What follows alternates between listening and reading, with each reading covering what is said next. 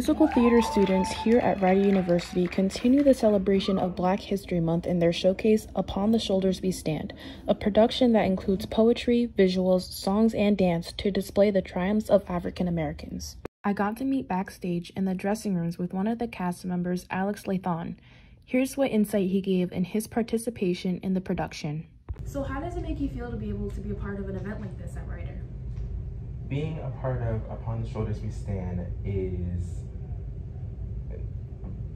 very close to my heart. I do love being in a showcase about being Black and showing how it's like being a Black African American in the world that we live in, with songs, dances, and skits.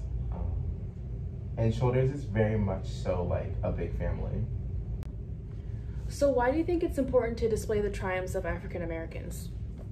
So going to a PWI, it helps people gain perspective, because Black History Month doesn't only happen in one month, it happens all the time. And we are living history of Black history. Upon the Shoulders We Stand is held annually at the Yvonne Theater at Rider University and open to the general public to enjoy.